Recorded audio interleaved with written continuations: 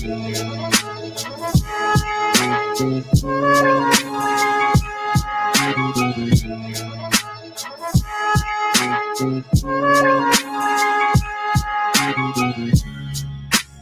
know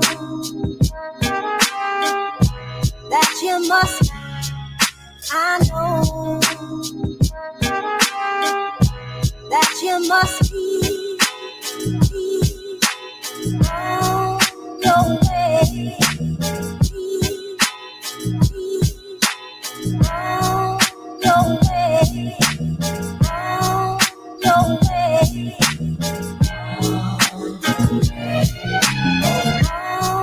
your way.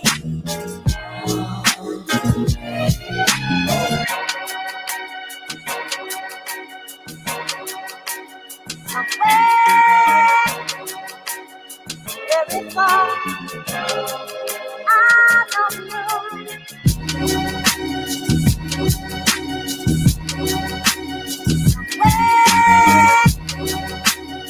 Very far, I don't know.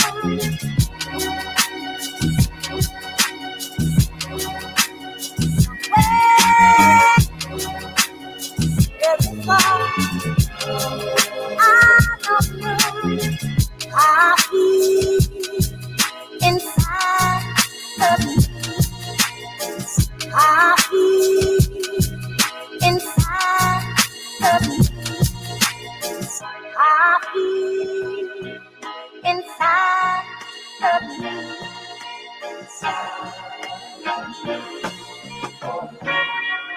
For you to go away.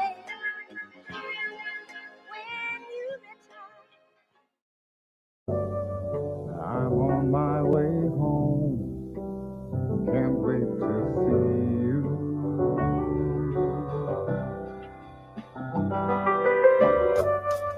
I'm on my way home, can't wait to see you.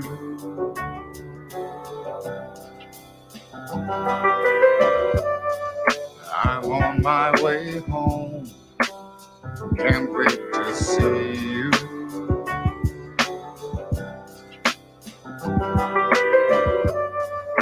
I'm on my way home, can't wait to see you.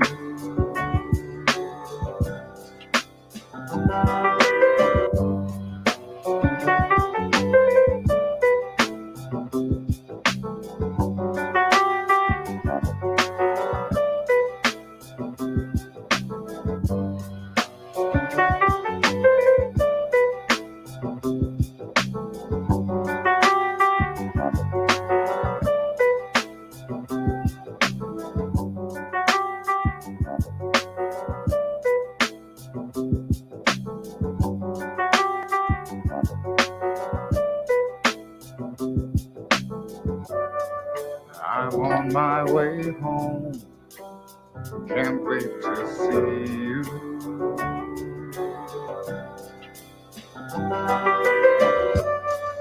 I'm on my way home, can't wait to see you.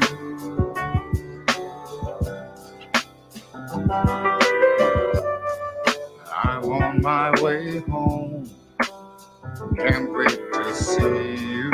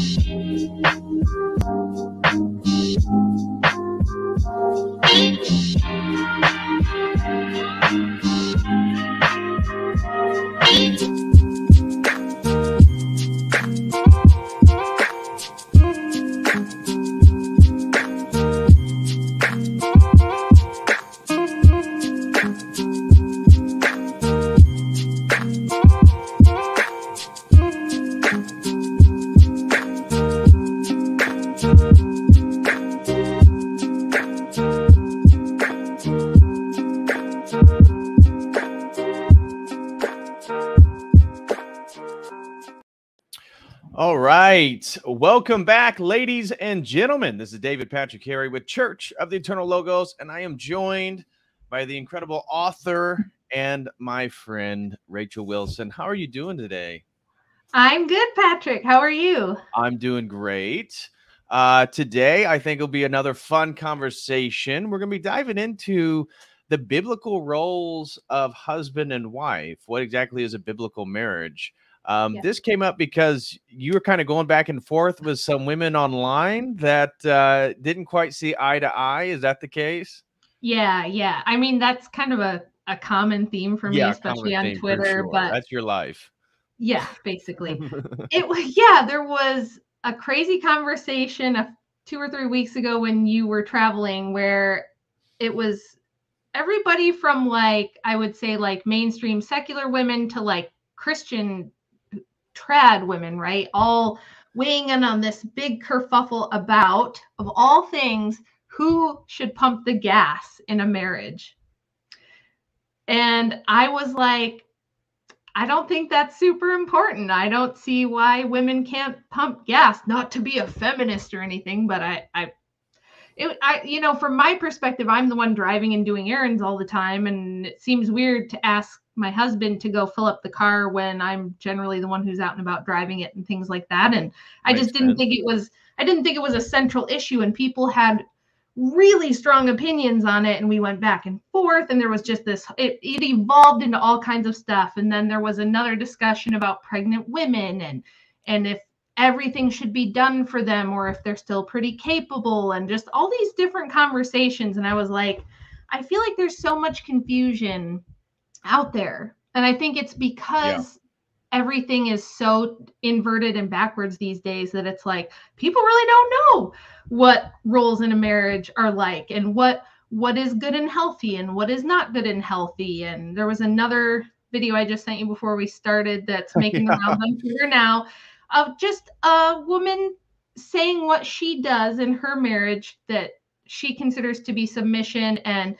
half the women were kind of like me going, I don't see anything wrong with it. And the other half were like, this is abuse. So there's like this huge, spectrum on what people think is appropriate, good, healthy, bad, unhealthy within marriage roles. So I was like, I got to see if Patrick wants to talk about this and help clear it up a little bit from our perspective as Christians, Absolutely. And I'll be taking on that vow and that commitment here soon. So I thought it was a perfect topic. And like you highlight, I kind of was watching some of the stuff going the back and forth on Twitter. And even in the trad community, there's a little bit of a difference of opinions on that Proverbs 31 wife. Some maybe feel like they should be a little bit more pampered than maybe would be readily expected. I'm all for taking care.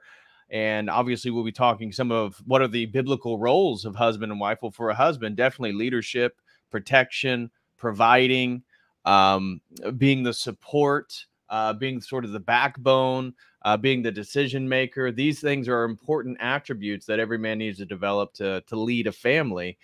But in regards to the women, I think the submissiveness can also, in the sort of, pampering, can go to an nth degree where like a debate over pumping gas. If I'm with my future wife, my fiance, and I'll go pump the gas. But the idea that she can't pump the gas herself is a bit ridiculous. And that's when you read Proverbs 31, it talks about a woman that's toiling in soil, that's sewing clothes, that's cooking, that's raising children. I mean, she's doing a lot. She's gardening, she's cooking, she's clothing. That's not somebody who's just sitting there with their feet up, waiting for their man to do everything for them. Yes, that's how I feel about it too. Now, again, there's like Father Josiah Trenum just did a stream on manners with women and how to treat women, which was really lovely. If you're on the way to church and your wife is in her nice dress and you're with her and driving, sure, pump the gas. That's great.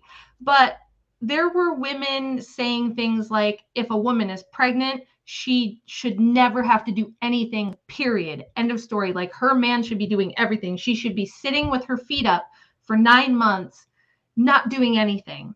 And I kind of took issue with that. And I think I think part of where these mentalities come from, just from my perspective, is, as you guys probably know, if you haven't met me, hi, I have 5 kids. I've got 5 children, which 100 years ago was a very average number of kids. Right.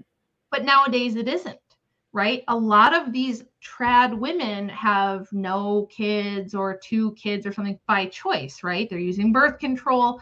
And I think this is especially with Protestant women. I think Catholic women are still, I mean, it's become really liberalized, but maybe they're more apt to have more kids and things like that. And so from my perspective, I'm sitting there going, I can't imagine I'm pregnant with number 5, the fantasy world these people live in, where I would ever be able to just sit back and kick up my feet and have Andrew do everything for me. Like, there was a woman saying her husband, like, brought her food and drove everywhere and did all the errands, and he just did everything for her because she was pregnant. And I was like, okay, when I'm on number 5, I've got 4 other kids I've got to take care of, and Andrew has to go make the money.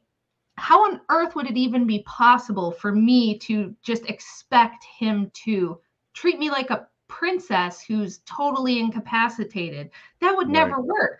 I'm like, potty training toddlers and homeschooling older kids, and like, cleaning things and doing 4 or 5 loads of laundry a day, a lot of times, 2-3 loads of dishes a day, a lot of times. And the kids can help to a point. But there was a time when I had 5 of them under 11 years old. So I feel sometimes like these online trad women live in a different world than I do. And to be perfectly honest, there is such a thing as the trad wife grift. Like, you guys have probably seen, there's a gal who blew up on TikTok because she's a very busty, attractive girl, and she's got blonde hair and she dresses like a 1950s housewife. I've seen that one, yeah.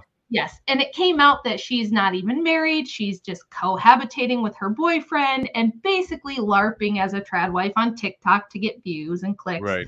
And they almost fetishize it. And I don't like that either. And it's not because I'm a feminist. It's not because I'm like, oh, women need to be liberated or anything like that. It's more just like, wait a minute.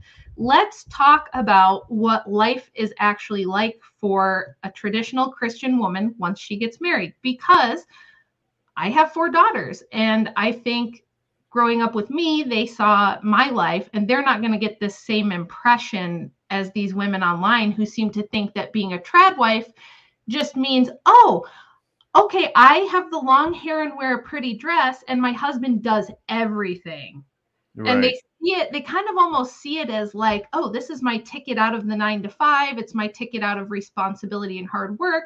I'll just find a trad husband and he'll do everything. He'll do all the work. He'll pay all my bills. He'll do all the thinking for me. And I can just paint my nails and go to the craft store or something. And from my perspective, and the way that Andrew and I are, it's like, it's all hands on deck. Once you've got more than a couple of kids, especially, even really once you have 1, but certainly once you have several, there is no longer this like idea that anybody's just taking it easy. Everybody is doing their best. Everybody is pitching in. Everybody is working. And I never, I never got this idea that like, oh, I don't take out the trash because that's a man's job. It's like, if Andrew's busy, if he's tired, if he's at work, I'll just take out the trash. Like, we don't need to gender every single chore and like turn it into a thing like that. It's like, let's have a spirit of serving each other and helping each other. And that kind of takes care of it.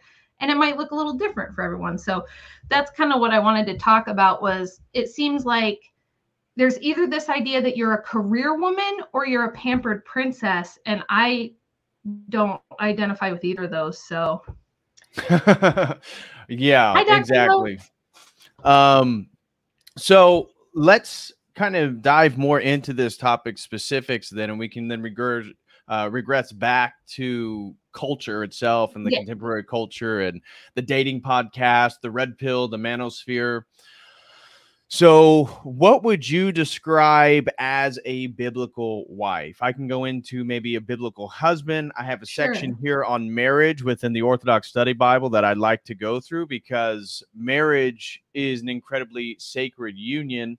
Our story with Adam and Eve begins with a marriage, and in a way, the story ends with a marriage with Christ in the New Jerusalem. So, um, before we get into the masculine roles, and we've kind of reiterated that at most on this channel, what would you describe? What is a biblical wife? What is a Christian wife? To me, and from, you guys may know that I was Protestant most of my life and found Orthodoxy a couple of years ago. So I'm certainly not an expert, and you should always talk to your priest about these things. But what I think of when I think of like a biblically Christian wife is someone who has a spirit of serving people around them. And that is because feminism has characterized this as slavery. Modern women just equate serving someone, submitting, anything like that, to slavery and oppression or abuse, right? So, but that's not what I think of. What I think of is we have tons of saints we can look to for great examples of what women are like. But I do like the story of Saint Olga, who I almost chose for my patron saint because I really like her. And people will read her story and think it's pretty wild, but I think that she's a great example of not equating submission with weakness, because you and your spouse are in a spiritual war together. So as a Christian wife, you kind of have to have a mentality that, yes, my husband is the general, he is the commander, he is the leader, but I'm here in this battle with him, and he needs somebody who is helping, not a weight around his ankle that makes it harder for him to fight the spiritual battle. So anything you can do, in my opinion, that helps your husband do that, that helps prepare your children, his children, for the world, without competing with him, is going to be a good thing. So people think if you're strong, or, like I'm a pretty tough person because I've had a pretty hard life. So I'm just not like a weak, like helpless person. And if I was that, I fail to see how that would help my husband. So when I think of Saint Olga, she never challenged her husband or his leadership or his authority. It was never like, oh, she wanted to be the king or anything like that. But her husband was tricked and murdered, basically, unjustly. And she spent the next few years kind of getting some retribution for that. And she certainly wasn't weak, and she certainly wasn't helpless, and she was brave, and she was courageous, and she converted people because of what she did. So it's like, I just really don't like the idea of equating weakness with femininity. How are you going to give birth if you have this mentality of being weak and helpless and dainty, right? And it's not that femininity has to be tough and masculine either. There's different types of women, and there's different types of men. And I think that that's fine. We're talking about character, and we're talking about attitude. So I think those are the two things I would speak to, is as your character as a wife and mother should be that you can stand up for what you believe in.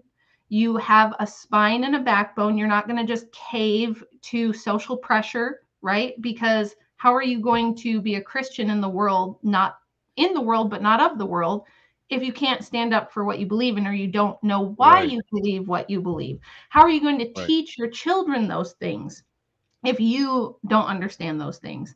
And then your attitude has to be one of submission. Yes, of course, submission to your husband. But that word has been, just like the word patriarchy, has been so bastardized in the mainstream that women hear the word submission and they think he's beating me.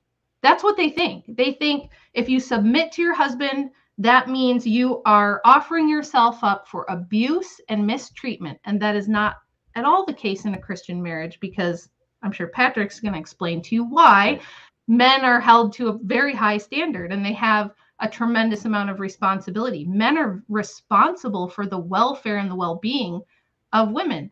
A really cool historical fact, because you guys know I love to drop these little historical truth bombs on you every now and again. Prior to women's suffrage, one of the points that the anti-suffragettes would make when they would say why they didn't want the vote, why they didn't want women's lives involved in politics is because at the time, there were actually a lot of laws on the books that were very protective of women, especially financially here in the United States. So at that time, like 1880s, 1890s, turn of the century, if a wealthy woman who inherited, a ton of wealth from her father, yes, women were allowed to inherit wealth. They were allowed to own property. They were allowed to have their own money. So if you've heard that that's not true, that's wrong. They were allowed to have those things. And if they married a poor man who had nothing, he was still responsible for her financially. He was responsible for her debts. So you might hear this thrown around a lot where they say, oh, women couldn't even have a bank account or a credit card. Yeah, but they don't ever tell you the reason. The reason is because the men were legally liable for the woman's debt, right? So women would argue, no, we like the fact that men are responsible, that if we're going to marry a man and bear his children, that he bears legal responsibility for our welfare, even if we have our own money. Even if a man wants to sell his property, his wife has to approve, but not the other way around. If she came into the marriage with property, she can sell it and he has nothing to say about it. Now, whether you think that's right or wrong, my point is that traditionally, up until the sexual revolution and feminism took over, men were the ones who would bear the responsibility. Men are the ones expected to die in wars, to die protecting their family. Right. That's not the case for women. So that's the reason we submit. The reason we submit is for those reasons. It's also because even as women, if we have rights, we have to appeal to men to enforce the rights. So if someone's violating your rights as a woman, who do you go get? You get a male police officer, you get your husband, you get your dad, you get your brother, right? So it's exactly. Men are the ones who defend the nation. They defend the home. They're the only ones capable of those duties. And the suffragettes and the anti-suffragettes would argue about this. And the anti would say, no, men are the ones who have this responsibility. That's why we don't want to be involved in politics, because number one, it's going to take away protections we have, which it did. And number two, why are we going to entrust women with political decisions when men are the only ones who can enforce laws, defend the nation, right? Right. So a lot of what we're dealing with right now is just the fact that people hear all this propaganda. They don't know why they believe the things they believe. They just have these preconceived notions. So they hear a word like submission and they think abuse. They think, oh, he can just beat me. He can grape me and it's fine. That's never been the case as far as the church is concerned. And in Protestant circles, that's a little different because Protestantism instantly fractured into all these different denominations with all these different ideas about biblical womanhood. And in my book, I talk about some of the earlier sects that had female preachers and deaconesses and things like that. So when I think of biblical womanhood and being a biblical wife, you should submit to your husband and you should do whatever you can to be his helpmeet. And that doesn't mean be a doormat, don't have your own brain, be completely incapable and weak. No, because a man doesn't need a baby. Hey, that's what I was going to say is that, you didn't ask your wife or your fiance to marry you, which congratulations, by the way, everybody knows I was like cheerleading really hard when I found out about that. But well, thank you very much. You would not ask her to marry you if you thought she was completely incapable of doing anything and needed you to do everything from pump the gas to get the groceries. She needs a foot rub every single night. Like, why would you ever sign up for that? That's not what it is. We're in a spiritual battle together, and we both have our roles to play, and we both have to be capable in those roles.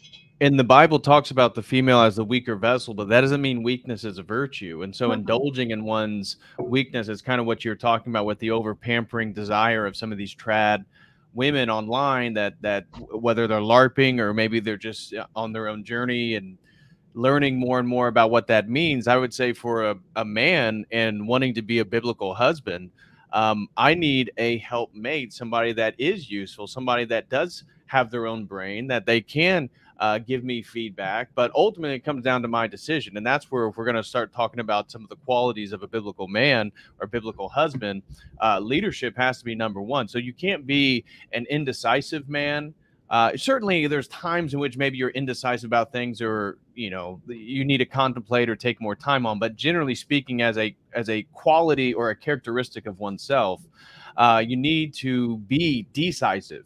You need to have a purpose. You need to be going somewhere with your life. If a woman's going to help you, what's she helping you with? And that's part of, I think, another conversation and caveat for some of the people in the trad sphere, the trad Christian sphere, who are quick to comment on the degeneracy of some of the women right now, and the OnlyFans girls, or the sexual attention they can elicit through social media. But as a man, and you're wanting a wife, where are you going? She's got, as I use as a metaphor, it's like you got to build your own ship, and then you got to set sail. And she can decide to come on and help you on that ship, and you can grow the crew by building a family. And you listen to some of the manosphere. I just did a stream on the manosphere and the red pill, and Elliot Holst will be on tomorrow morning to talk about sort of Christian masculinity. But the whole point is to build a family. The whole point for a Christian husband is to lead, protect, provide, be that support, be that guidance for the wife and the children. And so you listen to the manosphere, and the whole point of, like, what is a high value man? Well, virtue and morality never even come into the question. High value means you have money. It means that you're physically fit. And it means that you then have options with women. And this then equates to high value. But okay, so then you work, let's say 15 years as a man, from 20 to 35, and now you have the money, you have a nice car, you're decent looking, you're fit, you're high value now. Well, what are you going to do? Well, I'm going to then sleep with as many women as I can. I'm going to exercise my options. I'm going to spin plates, as they like to say. You got to spin plates. Well, what's the point of dating? You see, like the leverage a man has in dating, actually, I would say from a Christian perspective, gives the man the leverage back. If the point of the dating experience is just to have sex, the woman has all the leverage. The female has all the leverage. If the point of our interaction is whether we're going to get married or not, and I'm the deciding factor of whether we're going to get married or not, well, now I've taken back the leverage in the dating scenario. I've decided, what's going to be permissible and what's not, because of the direction that I want my life and my family to go. And that's really what then a traditional woman would want. So the manosphere and some of the stuff that they talk about, very rarely is family creation and marriage the goal of one's development of their masculinity and their self. It's really just a utility for more options, more exercising of options in society. I would say you are then really just the counterpart to the OnlyFans girl, because in a way she's doing the same thing. Yeah, and what they're doing is, and I've had debates with some of these guys where I've said this to them. I've said, well, of course, you can sit there and say you don't like feminists, but yes, you do. And I can prove it. The reason I know you love feminism and that you're on their side and that you're contributing to it is because you want the sexual liberation. You basically got duped, right? These men who think that it's fair game to sleep with as many women and spin plates, not only are they creating feminists, but they're basically taking advantage of things like birth control, condoms, these sort of things, right? They are enjoying the fruits of feminism in that way. They think that it's a good deal. Oh, I get all the sex with none of the attachments, but and their way of trying to fix it is to tell men, well, just don't get married and don't have kids, because that's where the feminism part gets you. That's their take, a lot of these men. And that's also completely wrong. In general, on these dating shows in the red pill manosphere, which I tangle with them and I love having conversations and debates with them, because I think it's important to have a voice in there that isn't just materialism, nihilism, hedonism. These are like the pillars that those guys build this on. Like you said, what is the point? What's the overall arching point? It's just to get more chicks and get more money. For what? Then you're just gonna die and you had a fun ride. It's like, well, that it reminded me of like Andrew Tate today talked about how he was bored, so he bought a Bentley car online, and they're going to ship it to him in Romania because he's on house arrest.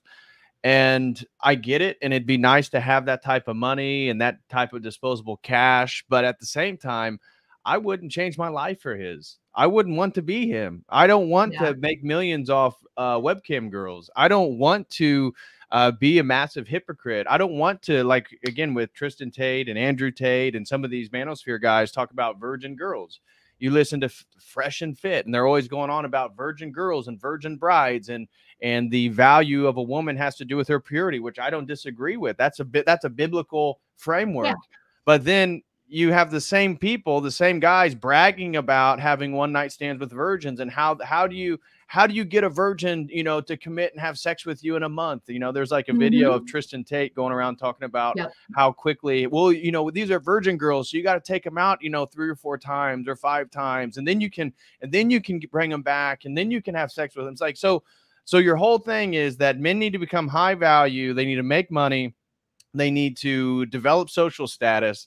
They need to be physically fit and strong and healthy so that they can then get with virgin girls, but don't marry those girls, sleep with those girls, so that they become the same girl that you just criticized that the majority of girls are. I mean, it's totally nonsensical. And I think, again, from a Christian perspective, the point of all relationships between men and women, at least romantically, needs to be pointing towards marriage.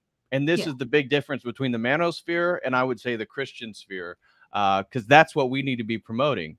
And so I have some stuff right here. The most famous verses on what is a biblical wife come from Proverbs 31.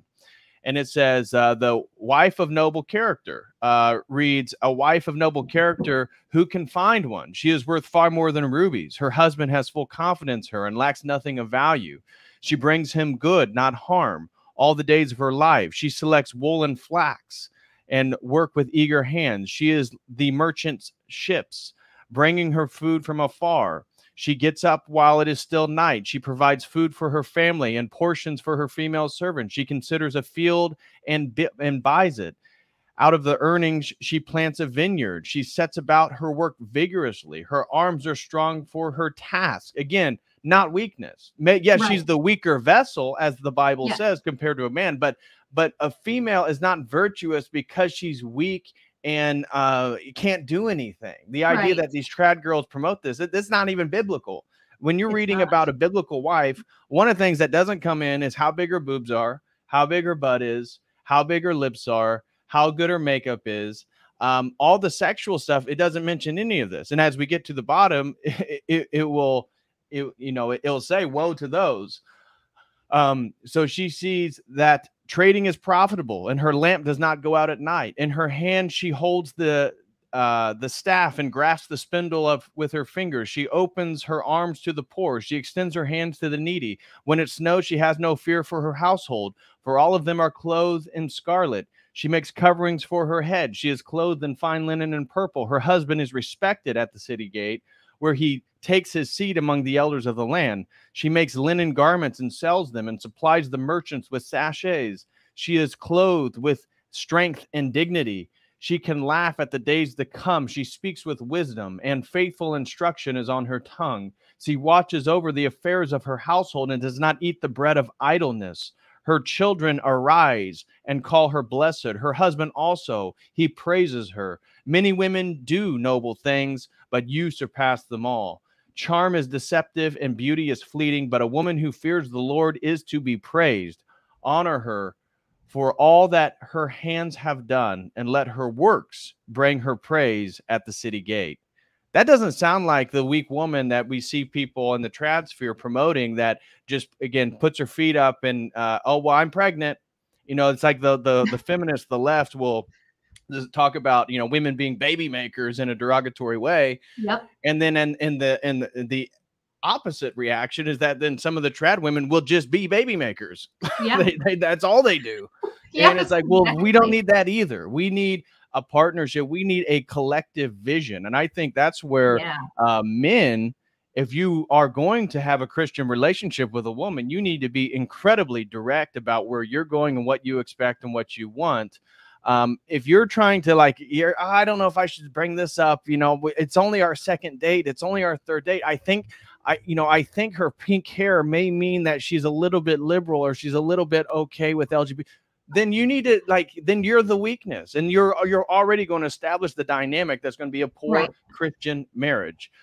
Again, a biblical husband, I was looking up articles today, providing protection, leadership, decision-making, over and over and over. That's what the Bible talks about in regards to what is a Christian husband. Yeah, absolutely. And so something that both the feminist OnlyFans people and the red pill manosphere people, like Rollo Tomasi telling people get a vasectomy in your 20s, don't have any kids, the guys who say don't get married. And you guys probably know I'm super sympathetic to the reasons why there's this reactionary movement saying these things. I understand the reasons. I sympathize with the reasons. I go on and on about it all the time because we always get these comments of people who are like, why are you blaming the men? I'm not. I'm saying I understand why they're saying this, because of family court, because of divorce, because of all these things. I totally get it. But the thing they have in common, the red pill men will say, don't have any kids, don't get married, get a vasectomy, just live for, it's the only way you can do it. And then the feminist OnlyFans girls say, well, you can't trust a man, you can't depend on a man, so you got to make your own money, you got to have your own career, and you can't have any kids because if you have kids, then, it's going to interrupt your career, and then you're going to be depending on a man, and that puts you in danger. So they're both, like you said, feeding off each other and kind of saying the same thing.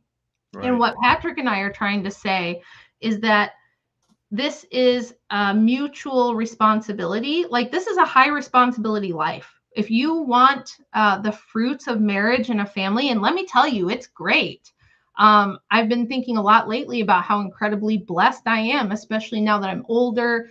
Children are getting older. You can see the fruits of all those years of labor, of raising them. It's really tough when they're all small and you feel like, oh my gosh, can I even do this? I haven't slept in 5 years and it's really busy and it's tough. But then you get older and you're like, wow, we did this together. And now Andrew and I can look at the family we've built, and all the kids love each other and get along, and they're best friends. And we get along with all the kids, and we love and get along with each other. And we have this peaceful home that is like a refuge from the world. But you don't get all of that without the responsibility and without the hard work. Right. So both the feminist OnlyFans people and the Red Pill Manosphere people are trying to somehow get the benefits of relationships without any of the responsibility. Both sides are doing the same thing, right? And they're both trying to say, well, I don't want to take on any risk, and I don't want to take on any responsibility, and I don't want to have to trust the other person, but I do want all the benefits of the sex and the relationship and the companionship. I want all the good stuff, but I don't want to have to do anything for it. And they're both wrong for that. And this is why neither of them have a solution. Everybody knows there's a problem. Everybody knows birth rates are down hard. We have an incel issue. We have half of women are childless in their prime years. Nobody's having babies. Nobody's getting married. The divorce rate's going down, but it's only because no one's bothering to get married. So we know there's a huge problem. Right. But neither of these groups have the answer. Only Orthodox Christianity and a Christian marriage has the answer, because it's the only thing that puts all of this in the proper lens. Right. And like Andrew was sitting on the couch yesterday watching some of these manosphere guys, and he engages with them quite a bit too. He's always arguing with Alex from Playing with Fire and stuff. And he said, I can understand how a lot of modern women hear people say, oh, you should submit to your husband, and they think to themselves, why? And this is Andrew talking, guys. It's not me. He said, a lot of these guys I'm engaging with, a lot of these younger men that I come into contact with, they don't want any responsibility. They don't want to do any work. They don't want to improve themselves. Like, he's like, what are they doing? They're a bunch of do nothing, sit on mommy's couch and eat the chicken tendies and the chalky milk. What woman in her right mind would ever submit to that? And that's what I wanted to go to next, is the problem with contemporary relationships. And one of the reasons why they're not culminating in marriage or a traditional structure is because neither party is picking accordingly.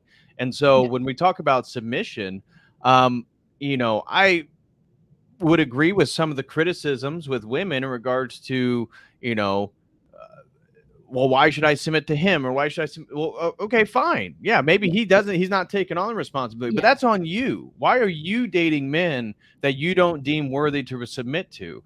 It's the picker. I said their picker's wrong Yeah. earlier. I think a previous Yeah. stream that we did. It's like they need to choose the men that are worthy to submit to. You need to choose the woman that is worthy for you to adore and take care of, provide and protect for the rest of your life. You need to choose your partner accordingly within the confines of a Christian relationship. And unfortunately, nobody picks accordingly. And I would say the big problem with the women, and this is where I would put the onus. When when I hear stories about a man being in a marriage or a relationship with a woman that would have a lot of red flags, I would argue from a Christian perspective, I have a lot less sympathy for him. And when Yeah. the woman then talks about how she can't submit to her man and he's a video gamer and he's kind of lazy and he does not really do anything, well, I don't have any sympathy for her either, because there needs to be a mutual agreement of picking according to the values and attributes that we want to establish a Christian marriage and relationship. Right. Right. And I think so. I always say, if you want to bring back patriarchy, we need patriarchs. You can't have patriarchy Exactly. with these weak, waffly men who never want to grow up. Exactly. The counter to that is, ladies, if you're going to sit there and talk about what men need to be doing and what a real man does, and a real man behaves this way and a real man behaves that way, then you should stop rewarding the men who are behaving in the way that you say you don't want. But that's not what we see oftentimes, right? We see women going for guys who are these like red pill manosphere player types, these kind of, pickup artist type of guys. So you're sending them the message that this is what you want. So you're going to get more of that. And men, if you're sending the message that what you want is promiscuous, shallow women, then you're going to get more of that. So Exactly. the And that's problem what is we on see. both These sides. guys, yeah, they are still picking the most sexual woman they can get. Yeah. And then the music, the rap music, it all glorifies the idea that you would pick this type of woman.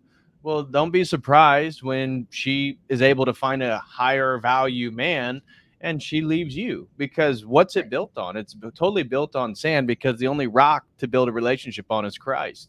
And so Yes. if Christ and God is not present in the relationship, then it's all going to fall apart. And so it's essential that both of you are pursuing an ultimate goal that is really beyond each other. And that goal Yes. is ultimately God, ultimately salvation, and then because of that, ultimately children.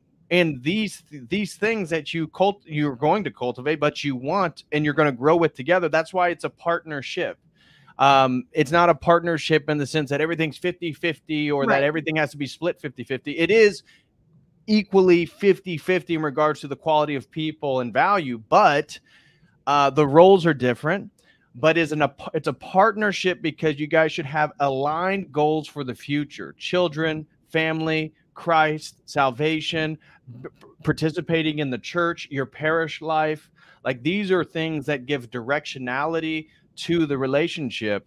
If you're just in a secular relationship, what is the directionality? It's having fun and sex, and then it gets boring. And then, oh, Yep. you're boring. Okay, well, I'm going to leave. Well, we already have a kid. Well, I'm unhappy. Okay, so the point is for us to be happy. It's like, it's just this vicious feedback loop, because nobody is submitting to something that is beyond themselves. And I Right. think that's Well, really, when we're talking about a Christian marriage and Christian husbands and wife, it's a coming together of two people submitting to something that's both beyond themselves, that brings them closer together.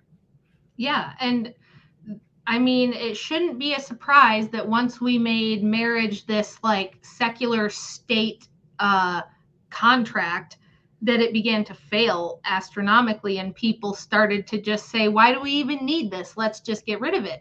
Because and sorry, Protestants, I love you all. I love you, my Protestants, my dear Protestants. I was one for most of my life, so please don't be mad at me. But one of the reasons I address this in my book is because Protestantism is it was kind of the gateway to by throwing all the sacraments away, they threw Yep. away the sacrament of marriage. And Yep. marriage, once, the French Revolution, the American Revolution, during this revolutionary period, when we're trying to separate church and state and people are trying to secularize things, but also still have their cake and eat it too, like Puritans coming here and establishing this nation. It was like trying to turn marriage into this secular government contract. That's not going to be abided by when things get really rough, when things get really hard. And now we have, under feminism, created a system that incentivizes divorce. It incentivizes women financially and socially to Yep. get divorced. And so then men look at that and they go, well, why should I do all this? I'm gonna lose. And they do have a point. And I do say this all the time. We should get rid of no fault at the very least. Of course, I would rather have it be a sacrament of the church and have people perceive it that way. That's what it should be. But at the very least, like, no fault divorce shows you the principle of how, if you just make this a contract, you just make it like a legal agreement, any incentive to break that is not going to be too hard to find. Right. And people are just going to throw it out. They're just going to quit participating. And Right. then you end up where we are now, where it's like children are just being raised in homes with moms that have a succession of boyfriends passing through over the years. It puts them at high risk for everything. It's Yep. very dangerous for kids. And Yeah. I care the most about that, more than I care about, the manosphere being happy or the feminists having a better life. Those things are great. I want everybody to have a better, more fulfilling life and not do these things. But I really care about children. And this is very dangerous and risky to raise children. And we can see what's happening. Now you have Drag Queen Story Hour. You have libs of TikTok teachers trying to convince your kids that they're trans in school. And everyone goes, how did we get here? How can this be happening? I don't understand it. And it's like, who's going to do anything about it? There are Right. no parents anymore. Moms have to Exactly. work full time. Dad only sees his kids 6 days out of the month, and mom's at work all day long. This is who's Exactly. raising your kids now. And you're never going to get out of that with secular solutions. You're never going to get Right. out of that with government contracts or laws. People are like, we just changed this law and we changed that law. No, none of that is going to be the glue that can hold a family together. Right. And I think that some of us Christians and we're planning to have families is that we're going to have to make some decisions. Maybe we're not going to have the cushiest lifestyles that we dreamed of. Maybe we're going to have to sacrifice on not having, 3 family vehicles, or one of them being our sports car, and having all the accoutrements that we would like to have in our lives.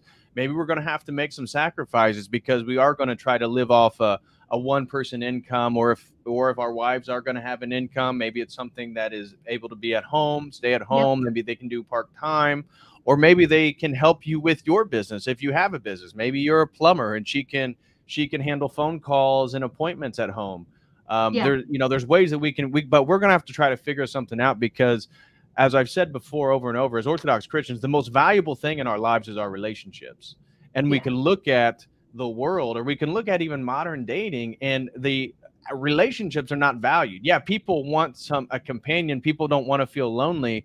People don't want to feel rejected and that nobody wants to be with them, but they don't also value then all the things that build relationships. They just want somebody to serve them and make them happy. We need to value relationships. I'm talking the relationship with the person who picks up your trash, the relationships with your neighbors, the people at your church, the people you disagree with. If you have great relationships with people will be there to help you and support you through these times. But I think we're going to need to focus on relationships, and then the relationships with our children. And that if the woman is gone and she's allowing the daycares or the kindergartens or whatever it is to teach your children, well, then don't be surprised that your boy, who you were so prized about and hoping that he would be able to take over the family business, that he identifies as a woman when he's 8 years old because the school's promoting it to him. I mean, you can't be surprised at that point. Yeah, that's exactly right. And so, we see people talking about these problems. That's the thing about both sides of the manosphere and the feminism stuff, is Both of them are pretty good at describing the problems. Neither side is right about the solutions at all. They're dead wrong. And in fact, the things they prescribe are often going to make it worse. So if you guys don't know, I was just on a channel called Just Pearly Things. She's a very controversial YouTuber. A lot of people gave me a lot of pushback about going on her show because they don't like her personally, or they don't like some of the stuff she says that's pretty controversial. But the reason I went on, we did a show about how to have a family, and how to make the financial part of that work, being a stay-at-home mom, right? Being a woman who is not a career woman. How do you do this? Because it's the number one thing that people will say. They'll say, I can't afford it. Or they'll say to me, well, that's nice for you. You're so privileged, but we can't afford it. Well, you guys, that's what the whole show was about. I went over how Andrew and I did it, and I went over solutions to this problem, because feminism, the current state of things, has eliminated the family wage. It has created an individual wage. So you no longer can, oftentimes, raise an entire family on one income. Why was it in the 1950s or the 1930s that a janitor could have a family of 7 and support them? But he can't do that now. Well, we doubled the workforce. Women are equal now. In fact, in some places and times in the last decade, there's been more women in the workforce than men. We doubled the workforce. We drove down men's wages. In 1930s Germany, they actually had legal things put into place to have less women working in industry and factories, because it was driving men's unemployment up and men's wages down, and it was becoming a big problem. And that's kind of the boat we're in. So we went over all the things, because I'm not silly. I'm not stupid. I understand. There's been times where I've had to take part-time jobs and work from home and things like that to make it work. I understand the current situation. I'm very realistic about it. So we were trying to provide solutions and go over numbers and things like that. And that's what we did. For instance, when Andrew and I got together, and, we've got a bunch of kids and we're young and we don't have great income. We didn't have a lot of good job skills. We're doing okay, but it wasn't great. And when we decided we wanted to keep having kids and that I wanted to stay home, Andy had to work a tremendous amount. I mean, the man worked himself half into the grave over the course of like 12 years, where he's working 60, 70 hours a week. He's hustling on the side. I'm trying to do hair from home around the kids' schedule. Like it was tough. If we had more people doing that, it would raise men's wages and it would ease up and it would make things better. I think there's policy things you could do to help with that too. But the point is, like you said, there's going to be some sacrifice involved. And that's tough to say to, especially this younger generation that is so incredibly materialistic. I mean, you have girls now that go on Pearl's show and tell her, well, I need a $10,000 a month income because I've got to get my lip fillers and I've got to get my lash extensions and I've got to get my hair extensions and my hair color. And I need a new outfit every weekend because I'm not going to wear the same outfit to the club twice like this. And for me, I'm just like, I can't even imagine. I had my first child at 20 and there's never been any of that for me. However, I'm super thankful now. I'm so glad that that did not happen for me or to me, because I think that's the other reason women aren't having kids. They get used to this very materialistic lifestyle. They get used to all the treatments and all the beauty stuff and the outfits. And, you have to have a certain car and a certain house. You want to live in the cool neighborhood. And people get very accustomed to that. And to tell women once they're 30 to suddenly stop their career that they've spent 12 years building, suddenly stop doing all those things for themselves, don't have those, that's a tough adjustment, which is another reason why I encourage people, have your kids young. Don't get accustomed to a single person lifestyle and then try to suddenly turn it on its head in your 30s. That's going to be hard. It's going to hurt. You're going to find it a very difficult adjustment. So I think that's another problem with telling people to wait. And these are the things that I like talking with you about, because I don't feel like these things are covered on these dating podcasts and stuff like that either. It's a lot of back and forth about like really fiery stuff that's going to get clipped and circulated, but they don't talk about, okay, we know we want to get married and have kids, but how the heck do you make that work in this day and age? And so from your perspective as a man, How are you kind of planning your life now that you're getting married and everything so that you can have your wife at home as much as possible and make your life a family life? Like, what was your thinking going into that? Because I know you've thought about it a lot. For me, she had to be totally on board with what I'm trying to build and want to build it with me. And she then needed to have a desire to do that, a real genuine desire, not something like, oh, well, I would like you to do this. Oh, well, I think I can do that.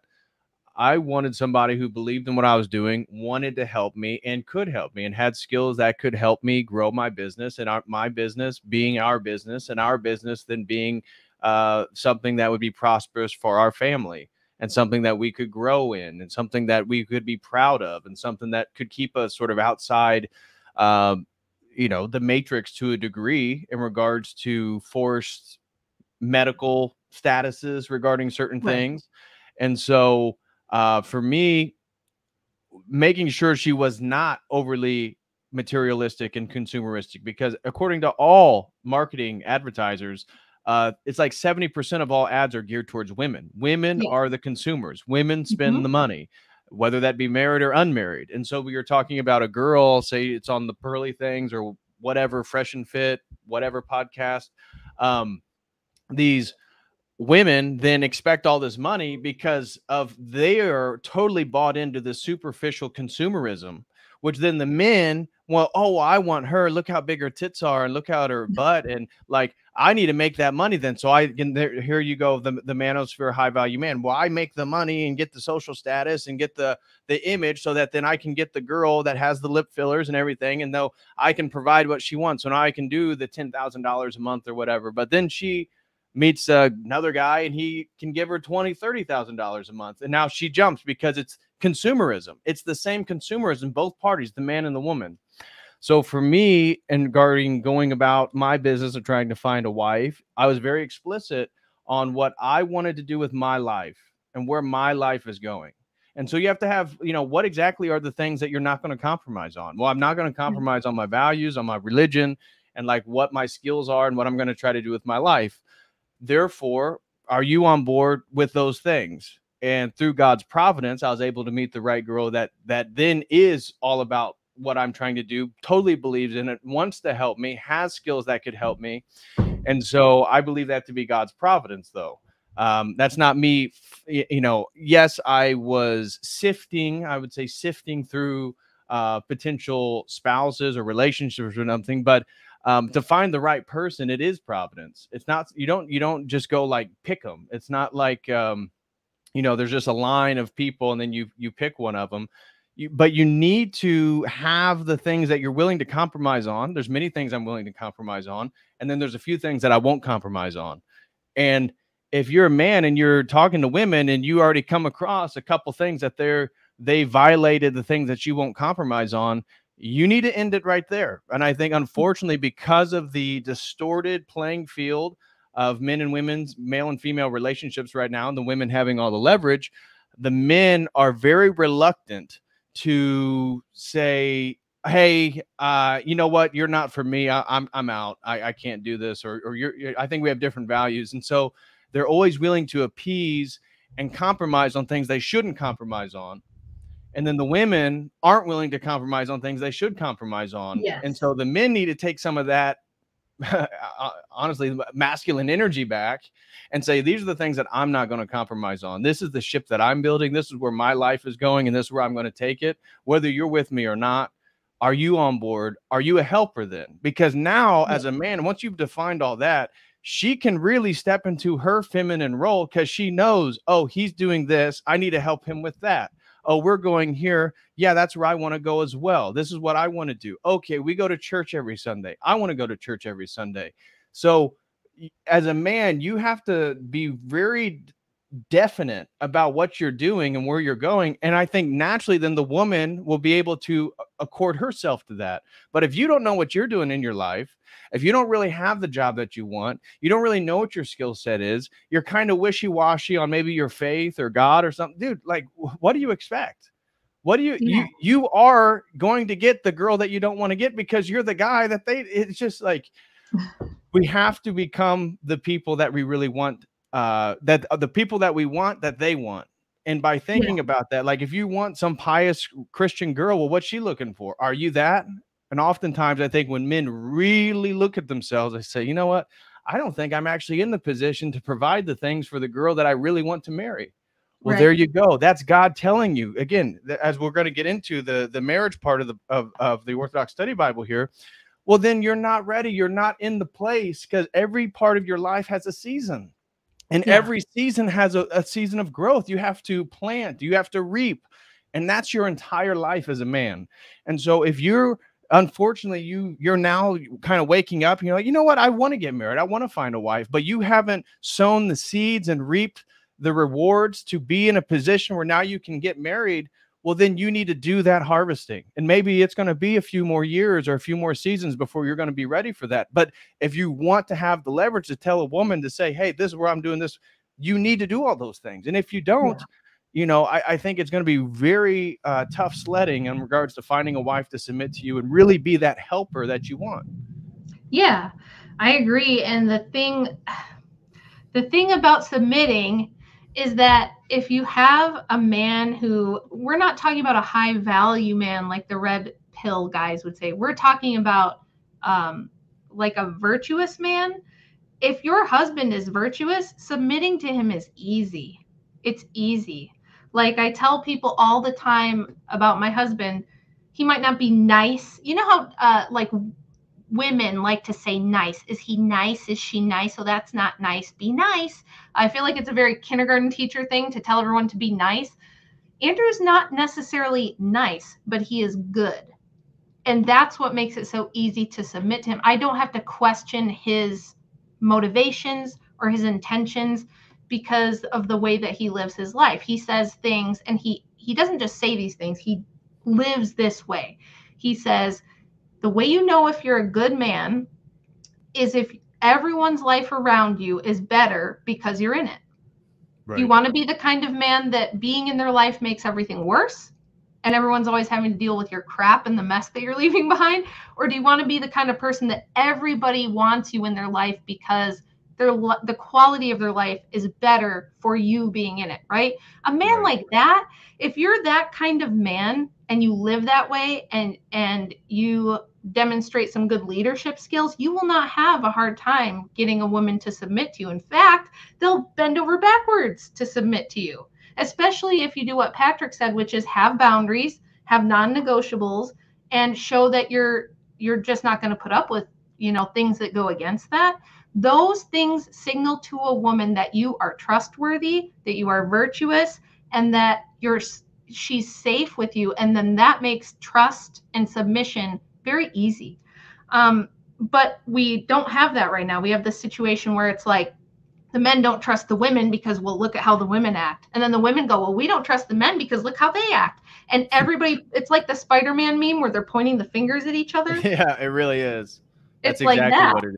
That's exactly so, and I harp on the women more. Number one, because I'm a woman.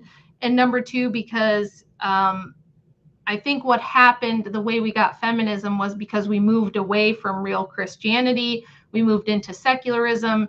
And because of that, it changes your framework and you're starting to look at material gain and stuff like that. And so the reason men allowed feminism, never forget that it was men who allowed it. And in fact, a lot of these pro-suffragists, the organizations had a lot of high-ranking men in them. They had men funding them, things like that. Whereas the anti-suffrage was actually run by women. Isn't that crazy? Isn't that ironic? So the men were the ones funding and wanting this because they liked the idea of sex with no strings attached. They liked, let's double the tax base. Let's get cheap workers. Let's get women in factories working.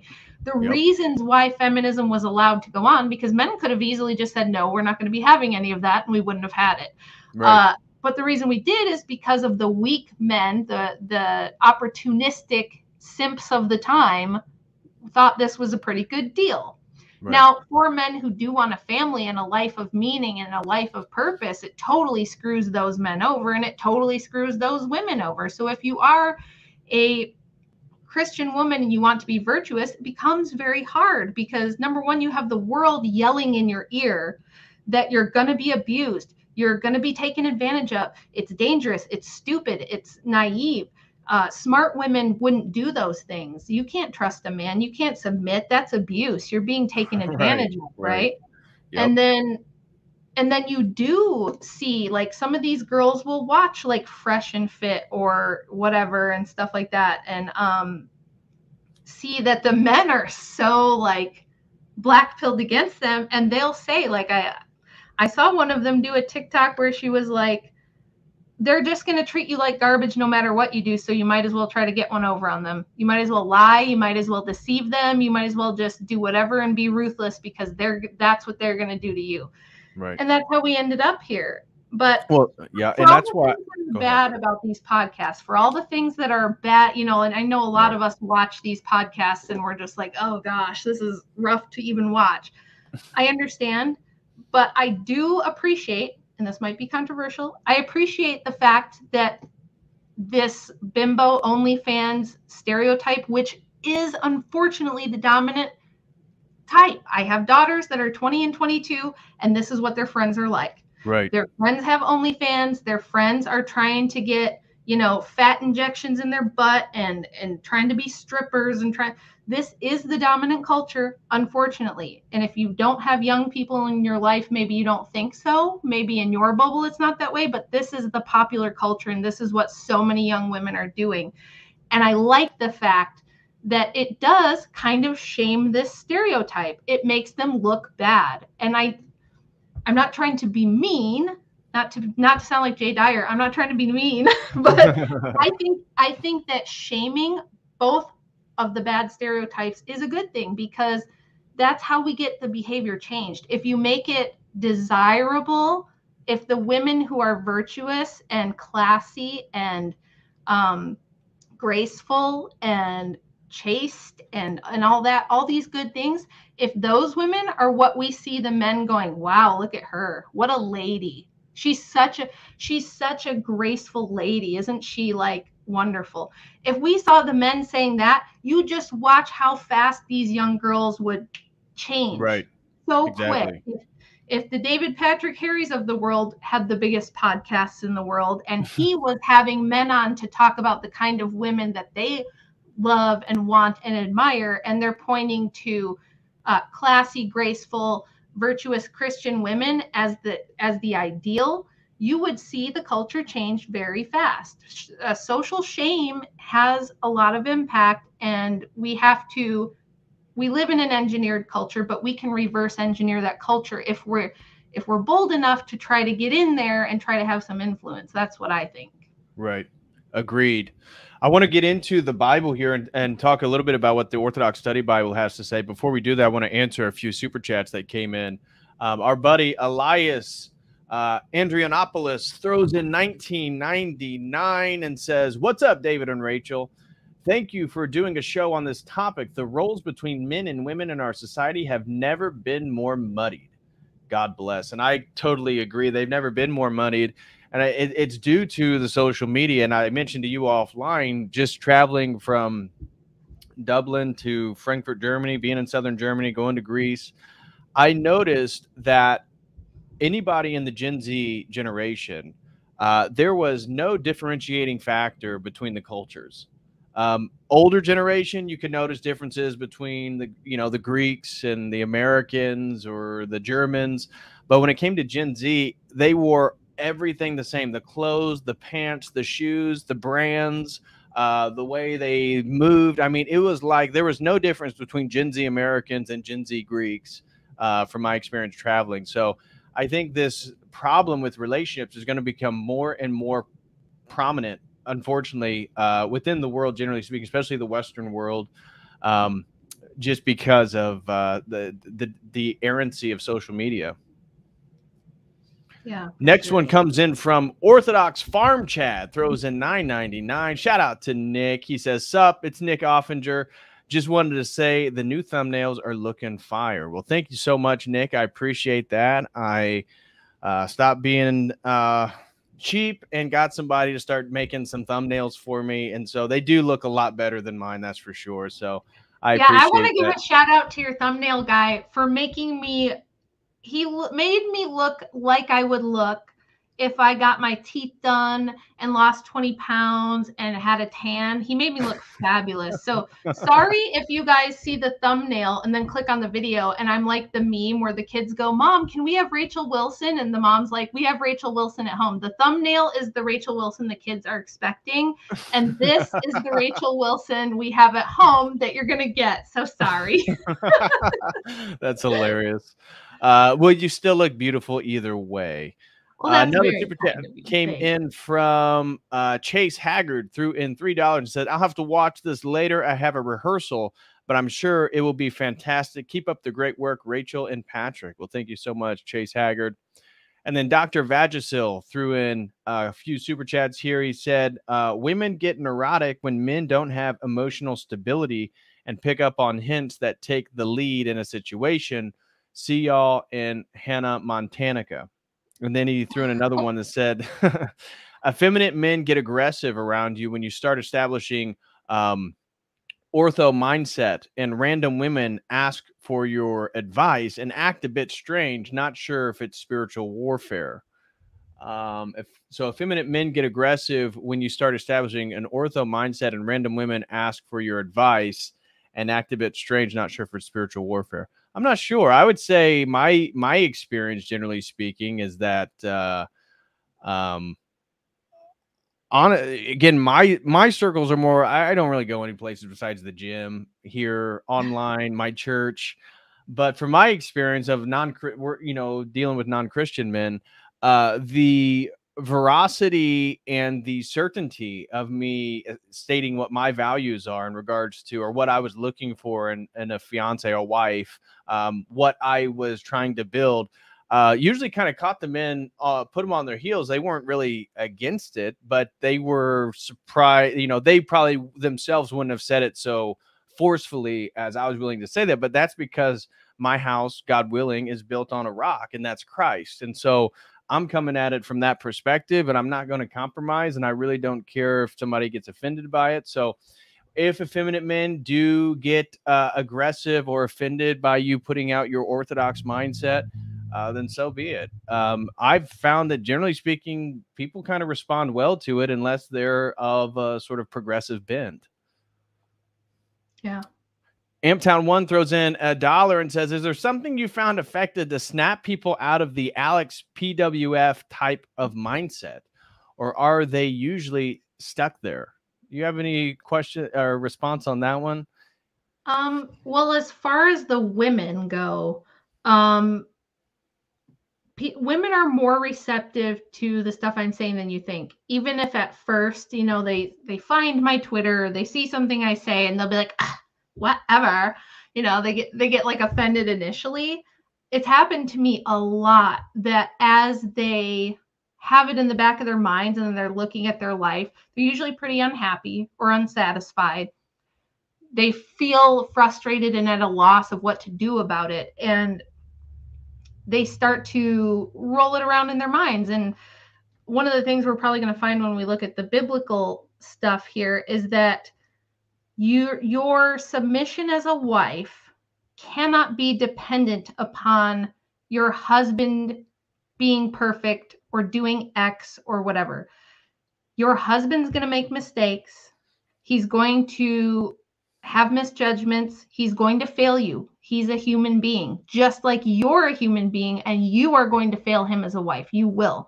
Right. Go into marriage knowing that that's going to happen, and that learning to be a good wife and learning to be a good husband takes some time. And I think when I talk that way, I've really gotten through to the women. I don't know about the men, but when the women hear, oh, this is a thing I can learn, just like everything else, this is something I will learn.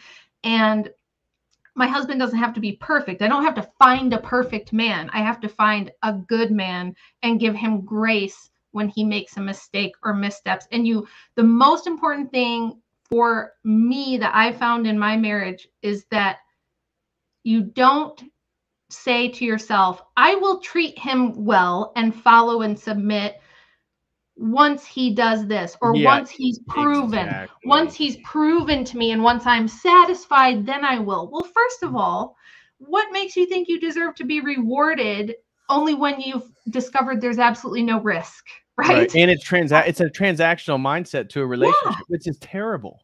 Yeah, you can't have So that, but corrosive. that's most women, and the boomer era women are absolutely that way, and they've passed that down and they've taught that to women. And so I always just say, look, you have to have the mindset that even if he's not where you imagine him being in 20 years yet, that you're already going to treat him that way. Already treat him like he's successful. Already treat him like he's worthy. Yes. Already treat him like he's doing everything right. And the magic thing that happens is men will rise to that occasion. If you have chosen a godly man and a decent, good man, and you treat him that way, he will want to be worthy of that treatment. And he will start to look at himself differently and say to himself, oh, I am that man. I am that guy. That's right. I am. And he will do it. So, and I feel like both sides do that. And that's something I think I learned from watching like my parents' multiple divorces, is that every time it was always like, well, but he wouldn't do this. So I would have treated him good if he had to. And it's like, no, you can't. It's not contingent upon your satisfaction that there's no risk in trusting his leadership. You have to do that first, and then he will rise to the occasion. And you're going to get disappointed, just like he's going to get disappointed with you. Just like as a mother, your children will have something you did as a mother that they're not perfectly satisfied with. You're going to fail in things in life. And we all have to learn and improve and have a mindset that we're going to be in it together and learn and improve together. And that's how you do it. So for me, I feel like when I talk that way, women kind of get it. Yeah, I think for the men, speaking to Amptown's question about how do you snap somebody out of the sort of pickup artistry mindset, is I don't think you can snap a man out of it until his goals change. Because men generally are very goal oriented, and it could be video games. Maybe one of the reasons why a guy who is very unsuccessful and goal oriented in real life loves video games, because he can accomplish and achieve goals. But if a man's goal is to pick up women and have sex, I don't think anything's going to snap him out and make him want to be a biblical man until his goals change. What he wants, his desires, his worldview, the expansiveness of what he wants to get out of his life. You can find somebody. I feel like I could take a young man who wants those things and doesn't have many of the building blocks, and you can build, let's say, a real quality man out of him, compared to somebody who is very degenerate and may have a lot of the accoutrements that people would associate with, like money or status or whatever. So I think a man's perspective is going to be essential for, quote unquote, snapping them out of it. But that's totally based on the person themselves. Next one comes from Dr. Vagisil. It says, Rolo is Andrew if a Dementor kissed him and removed his balls, brain, and skin color. These dummies thirst for empty sex with strangers and don't realize the reward is erectile dysfunction and sexual demons. Well, yeah. I don't know if I get your point. I don't know if Rolo is Andrew with those kissed by a Dementor, but certainly I think it's weird how Rolo is like a 20-some-year married man. He's in his 50s and he dresses like a much younger person and is constantly talking to girls that are in their late teens, early 20s, and dunking on them publicly. I would, if I was in my 50s and had this air of the godfather of the red pill and the manosphere, I'd want to be taken more seriously than the way he presents himself. He like wants the seriousness and yet literally acts super cringe and childish. And it's like, dude, I definitely wouldn't want to be in that limelight or have that brand, I guess, that he has. So you'll also never catch Patrick in the all white cringe outfit with the white beanie and the chains and all that stuff either. Yeah, certainly not in his 50s. Patrick will not be rolling like definitely that. Not. And then shout out to Evan513, throws in $10, says thumbnail loot. Well, thank you so much for the thumbnail. They actually are $10 a pop.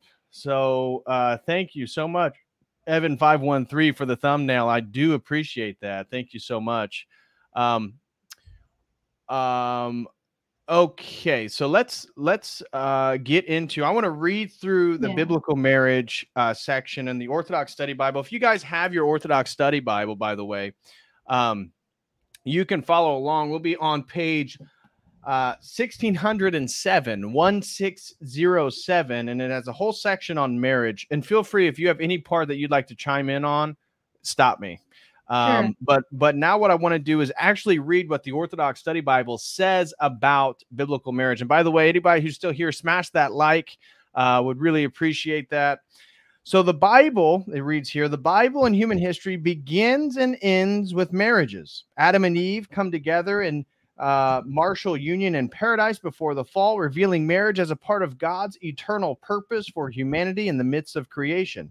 History closes with the marriage of the bride of the Lamb, earthly marriage being filled in the heavenly, showing the eternal nature of the sacrament. Between these bookend events of history are the accounts of numerous other unions of man and wife. In the centuries-old Christian wedding ceremony used to this day in the Orthodox Church, several of these historic marriages are remembered. Abraham and Sarah, Isaac and Rebekah, Joachim and Anna, the parents of the Virgin Mary, and Zacharias and Elizabeth. The marriage most prominently featured in the wedding ceremony, however, is the one at Cana of Galilee, described in the gospel passage read at every Orthodox wedding. In attending this wedding and performing his first miracle there, Jesus Christ, the Son of God, forever sanctified marriage. As with all the Christian sacraments, marriage is sacramental because it is blessed by God. Parenthetically, we note that it is at this wedding at Cana that Mary first intercedes with Christ on behalf of others. They have no wine. Then she calls all humanity to obey him. Whatever he says to you, do it. In modern society, as well as in Christendom, a recurring debate concerns the tensions between equality of the partners in marriage and office or order in the marriage. Often this tension has turned into a polarity between men and women, and sometimes even breeds hostility. Two elements in the Orthodox service of marriage serve to heal such tension while making clear the teaching of the church on the twin themes of equality and order concerning husband and wife. As to equality, the ceremony crowns are placed on the heads of the bride and groom. This act is symbolic of their citizenship in the kingdom of God, where there is neither male nor female, and of their dying to each other, a symbol of martyrdom. The words of St. Paul on martial equality are clear. The wife does not have authority over her own body, but the husband does. And likewise, the husband does not have authority over his own body, but the wife does. Husband and wife belong to each other as martyrs. They belong to God as royalty, and they are called to teach each other accordingly. But within martial equality, there's also order. The epistle passage read at the sacrament of marriage is Ephesians 5:20 through 33, an exhortation to husbands and wives that begins with a call to submit to each other. The husband is to serve God as head of his wife, as Christ is head of the church. The wife is subject to her husband as the church is subject to Christ.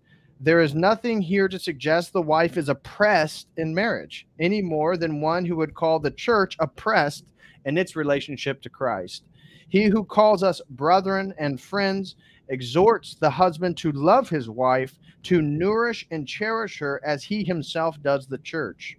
Thus, marriage is a sacrament, holy, blessed, and everlasting in the sight of God and his church. Within the bonds of marriage, husband and wife experience a union with one another in love. We pray for them the fruit of children and one day the joy of grandchildren. And within the bonds of marriage, there is both a fullness of equality between husband and wife and a clarity of the order, with the husband as the icon of Christ and the wife as the icon of the church. Man, any thoughts on that? It's just so perfect. It's just so perfect that it has to come from God. Do you know what I mean? Like, there is no other. That's why we wanted to do this stream. There's no other answer to this problem. The red pill guys don't have it. The dating shows don't have it. The feminists don't have it. The life coaches don't have it. That right there is so perfect that it has to be from God. It should be a sacrament. The fact that we live in a mostly Protestant nation where it's not, I mean, look at the fruits of it. So if everybody went into it with this mentality, it would change everything. It would change not just marriages, not just families, it would change the salvation of our nation as a whole. Like, if you think of the state of our country, it would change our nation more than anything, more than any law, more than who's president, more than any GDP or anything like that. There's nothing else. You could try to band-aid this country in every other way, but until we get that right, I don't think we'll have God's favor, and I don't think anything's going to change and things aren't going to get better. So to me, if people could read that and take it to heart, the effect it would have would be incredible. I just don't see how it could be any better. Right. It makes so much sense. And it calls, again, the church is the hospital. The church is the nurturer. The church is that which forgives us and helps redeem us. Christ is the one who took on the responsibility, incarnated, died for the sins of the world. And I think, it's so apropos, just these sort of semiotics, the archetypes of the woman as the church and the man as an icon of Christ, is that we've done streams before. You really can't describe anything more masculine than Christ. The ultimate leader, the ultimate sacrificial partner. And that's another thing that we haven't talked about in regards to the masculine qualities of a biblical husband. Obviously, leadership, being a decision maker, being the provider and the protector, but also the sacrifice. As you talked about, Andrew working 60 plus hours a week. That is the boat that we're going to sign up for as men, is that we are going to be, again, the manosphere likes to talk about how, men are the, they're the ones that can be, sort of cast away. They're the ones that are expendable through the history of war and all this different stuff. And the women, well, that's true, but also within the marriage, we're in a way, we're signing up for that that sacrifice of our work, our labor. And so if you're going to provide for your wife, and we're talking about the wives not having to work and doing all this stuff, well, that means you're probably going to have to work twice as much. And that's part of your salvation.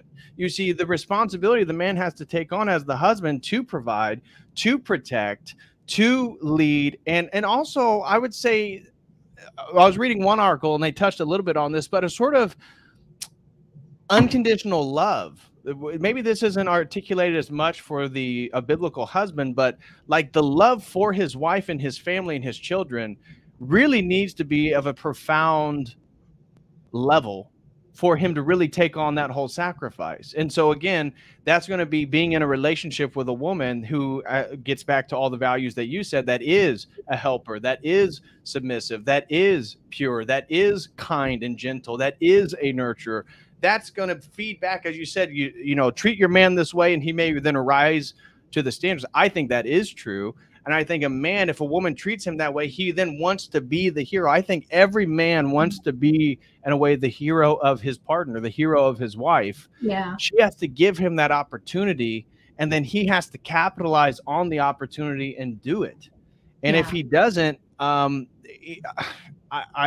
it's something that works out. It's not like there's this one window. Oh, I didn't capitalize, but it's a lifestyle. It's continued. Yeah. It's again, your husband.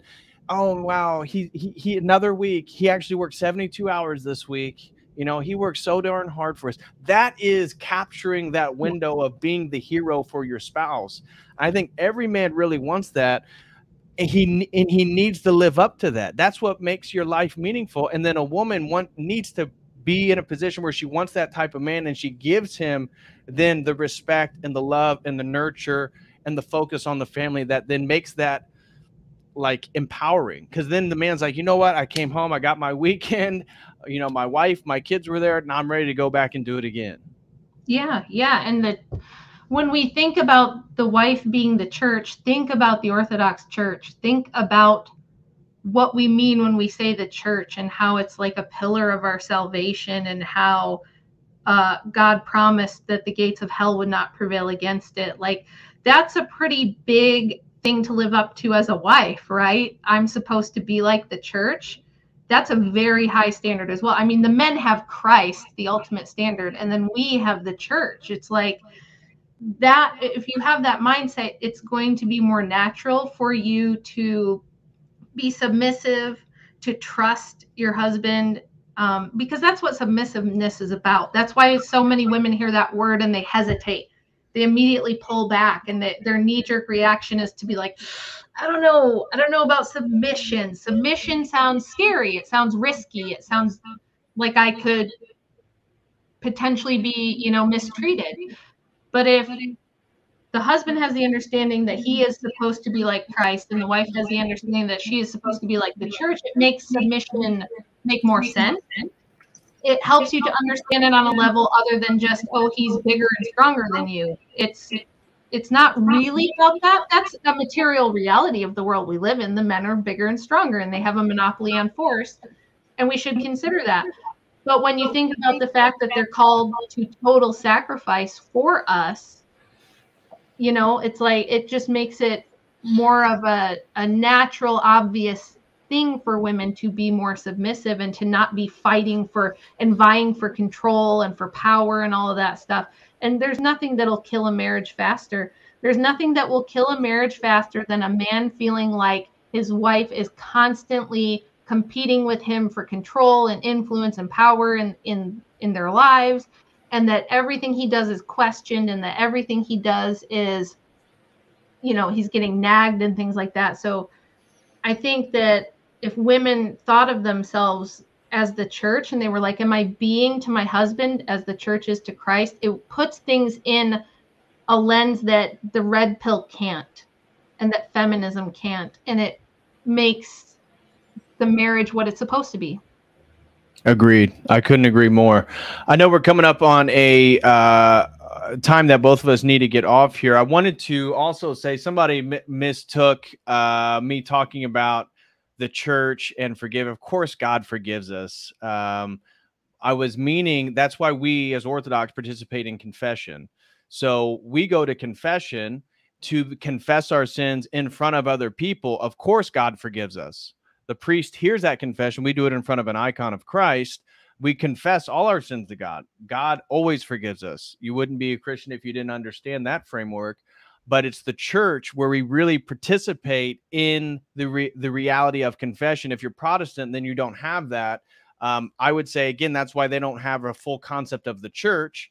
I would say that's why they don't have a full concept of the feminine. You've talked about the Theotokos before and how they really don't have a sort of sacred feminine in the Protestant worldview. And you look at the Protestant countries, there are no Protestant countries left because all of them that were Protestant are now so progressive and woke. But yeah. Yes, I totally agree with the person who was trying to correct me. Of course, God forgives us. My point was that we go to the church to participate in that forgiveness, to participate in the life of Christ, to participate in that incarnational reality and that sacrifice. So didn't want that to be misunderstood by anybody. Also, Zachary Hadley throws in $4.99 and says, submit, like, I submit this essay for your approval. Submissiveness is a strength, not a weakness. And regarding this, I would say this is part, and thank you very much, Zachary Hadley, for the $4.99 super chat. I would say that if this is where I've talked with Americans and Protestants alike that want to talk about how, oh, I can't believe you kiss the ring, dude, kiss the ring. Oh, you're one of those Orthodox? Yeah, I bet you kissed the hand of your priest. Yeah. And it's like, dude, this is where submissiveness, even as a man, why submissiveness to Christ, submissiveness to God is so important. You see, if the woman let's just take my own personal example. So my fiance, God willing, again, we haven't been married yet, and we haven't shared a life together, but God willing, where we both want to go. The only reason why she is so submissive to me and things is because I'm so submissive to God. So you talked about all those boundaries. You talked about, hey, a woman will fall head over heels if you're, you're a leader, you're oriented, you're looking for the right stuff, you have boundaries, and you don't compromise. And I agree with you. And I'd say that God gives you that framework and that ability to be that, I don't want to say stubborn, but certainly that more hardened masculine approach. But that comes from me submitting to God, submitting to Christ, praying, participating in the reality of the church. And that also then comes from, say my priest is incredibly sinful man. Again, like just to play the devil's advocate of the people who want to mock Catholics and Orthodox because we kiss the hand of our priest. Let's say he is. Does that hurt my salvation, or does that improve my salvation? That I would still humbly submit to a man who's even a sinner? Because we don't worship our priest, but by being humble, it only brings me closer to God. And so that's where submission to God and humbling myself within the authority and the hierarchy of the church, that only benefits my soul. And by me being that and being that role for, I think something happened to Rachel. But anyways, by me doing that and having that role for my children is only going to benefit them. So Zachary Hadley, I definitely appreciate that, brother.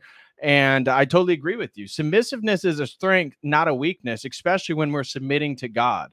And that's a huge part that I think people that come from a Protestant or even a very American mindset, they just don't fully grasp. So anyways, here we got another one comes in from Frankie D. Shout out to my buddy, Frankie D. Anyways, I want to say thank you very much, Zachary Hadley, for that. I do appreciate it. Exactly. When we kiss the hand of the priest, you're kissing the hand, that blessing you on behalf of God. Exactly. So Frankie D throws in 1999. Shout out to Frankie D. He says, hey, bro, sorry I missed the stream. I'm working from 6 in the morning to 1800 mountain time. I'm super excited for the Elliott stream tomorrow, but will not be able to super chat since I will be on a work computer. I've followed Elliott since 2013. I'm excited for the stream tomorrow too with Elliott Holes. So I followed Elliott Holes. Geez, you say 2013. I'd say definitely by then I was okay. So I was definitely following Elliott Holes, at least 10 years ago, if not more.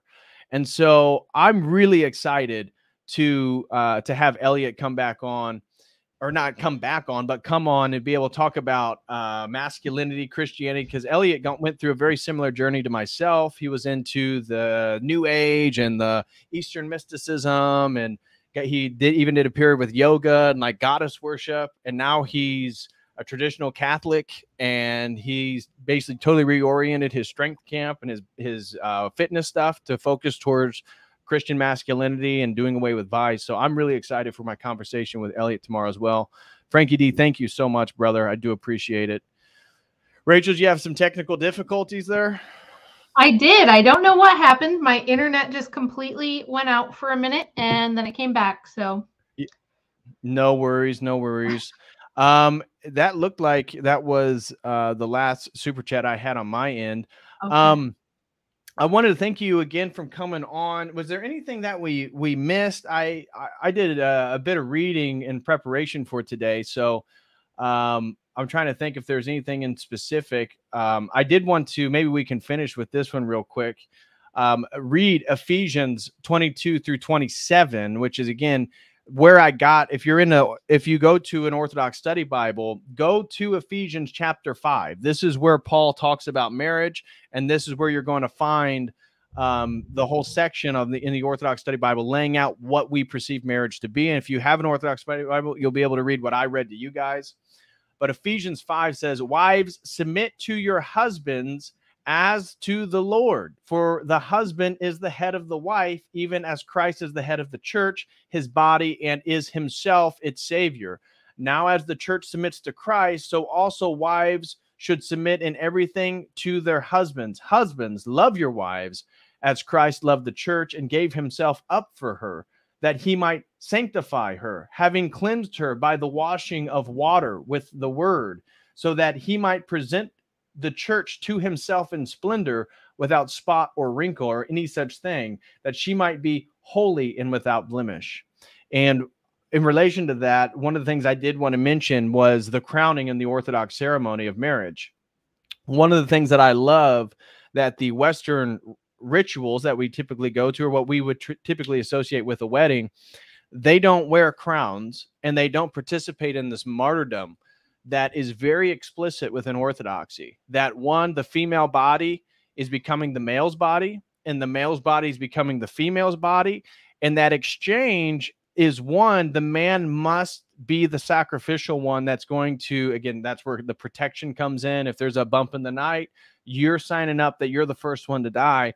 But there's also been a lot of discussion. I'd like to hear your opinion about this within the trad spheres, is about sex and women withholding sex or using sex as a sort of leverage within their relationship.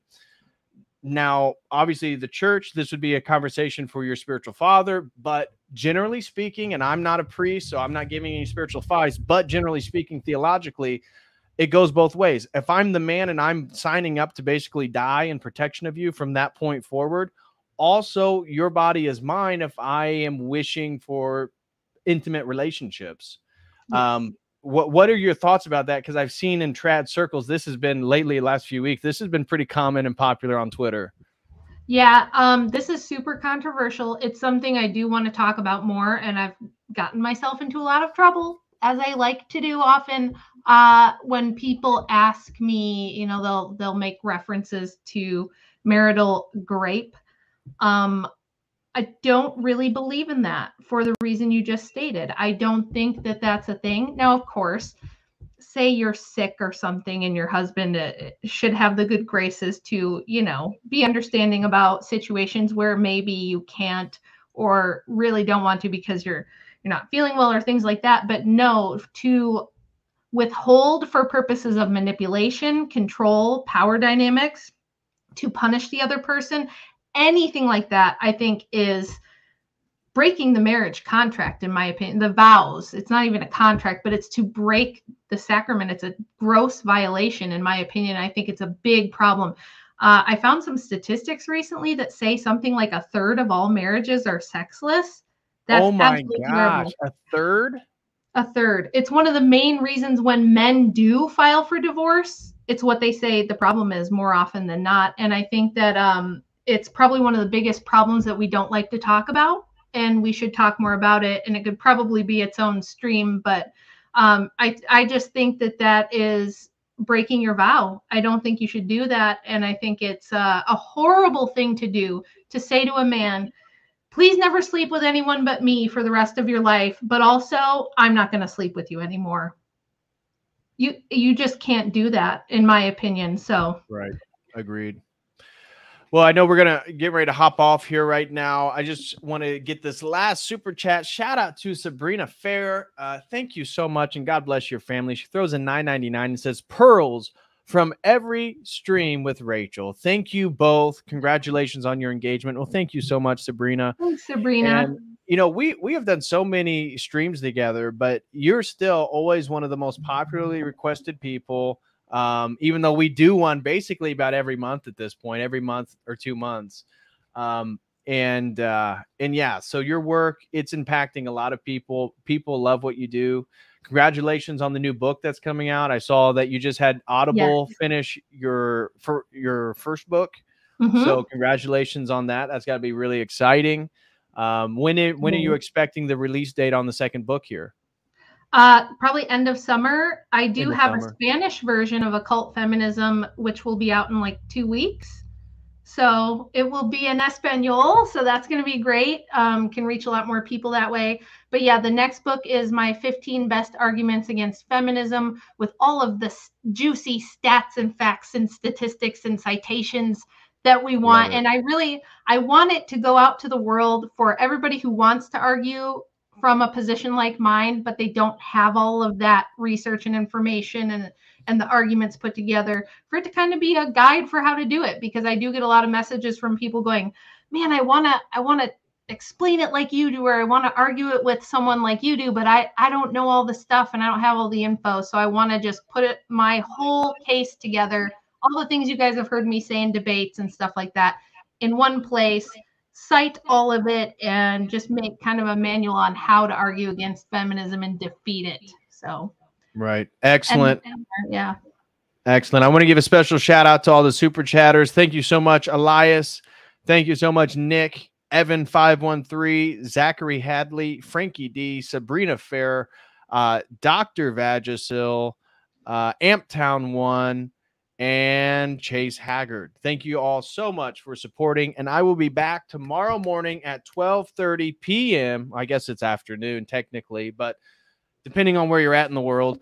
And I will be joined by the great Elliot Holz. We'll be talking about strong bodies, strong souls. What exactly is Christian masculinity? And so I will see you all then. Rachel, thank you so much. Anything you want to tell the people or promote? Your at link in the YouTube video takes you straight to your YouTube channel. And you have a link in my video description. Anything you want to share with people? No, that's it for me. Go sub to my YouTube if you haven't yet, because I've got lots of really exciting, fun stuff coming up there. And I love doing these streams with Patrick, so there will be more of those. So yeah, just follow me there. Thanks. Frankie D says, "Hey Rachel, bueno suerte con tu libro. Viva Franco. Jaja Dios lo bendiga." No habla, Frankie D. I had a translator do the book for me, but I appreciate the sentiment, I guess. So yeah. All right. Well, thank you so much, Rachel. Tell your angry and mean husband I said hello and that I love him. And I will and I am thinking about going to Nashville with you guys. I'm leaning towards it. So I think I will meet you guys there. That would be amazing. Yeah, I'll tell Andrew, I'll reach out to him here in a few. But anyways, thank you so much. And God bless all your work. And I will be back tomorrow. Until then, as always, God bless.